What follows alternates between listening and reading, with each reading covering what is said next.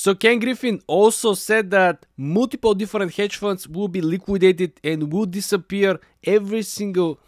Well guys, if I don't share this with you, will be complete disservice. Look at what Ken Griffin said about multiple different hedge funds that will be liquidated and why he actually don't care about it. But what does it mean for hedge funds in general? Are we going to see more episodes of some of these retail investors? Well, I mean, the average hedge fund lives for about 3 years. So several hundred shut down a year, and the world goes on. Gabe was certainly an iconic investor over his career. Over his career, he did an incredible job for his investors. Kudos to him. We all react to adversity in different ways. He went through a really tough run. He chose a decision that worked for him. Wow. He's not surprised. He's not surprised of the fallout of Melvin Capital. He's not surprised because he knows the numbers. He knows that very little amount of the shorts and hedge funds in general are actually surviving, being profitable for more than 3 years, which is amazing.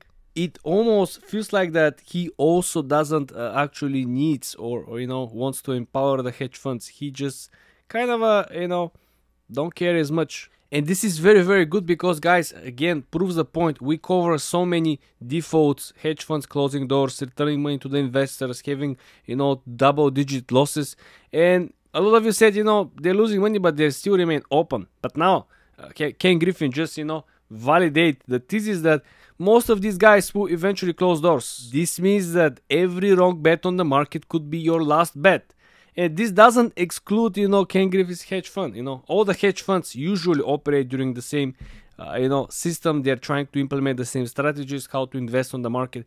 And like I used to say in the previous videos, guys, they are copycats. Generally, there are a couple of successful hedge funds and every other hedge fund just trying to copy their portfolio. They try to copy their hedges. They try to copy the ratio between the longs and shorts on the market. And when the successful hedge fund actually fail, there will be a chain reaction which will actually inflict a lot of pain within the other hedge funds, and they will fail as well because simply they have the same toxic assets or they have the same diversification, they have the same hedges which didn't work for the successful one. So ironically, Ken Griffin talk about himself and talk about his hedge fund because the whole hedge fund industry is into the same cap, right?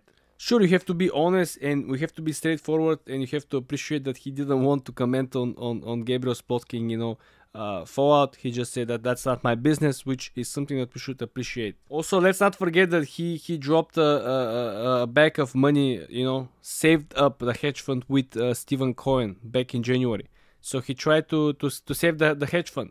I think he wasn't so surprised that the hedge fund is closing because remember he actually withdrew the money that he actually put into the hedge fund. Same thing happened with Stephen Cohen as well. His hedge fund also withdrew the money that they put into Melvin Capital. So I believe these guys were quite aware the current state and situation with Melvin Capital. This is why they want to have the access early on their funds, withdraw the funds, and then currently we're seeing some of the investors in the hedge funds will also get their money back.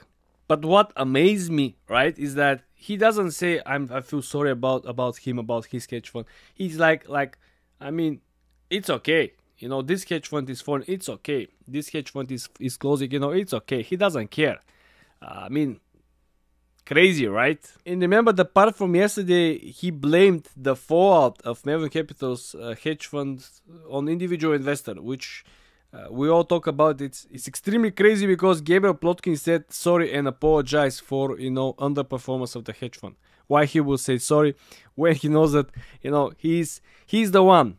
He was the one in charge, not individual investors of the funds, which again blows my mind again. So if you assume that Ken Griffin knows what is about to happen and many other hedge funds file for bankruptcy, close doors, return money to the investors, well, I think the party just began. Leave your prediction in the comment section like Ken Griffin. Subscribe to the channel, guys, like this video and come back for more.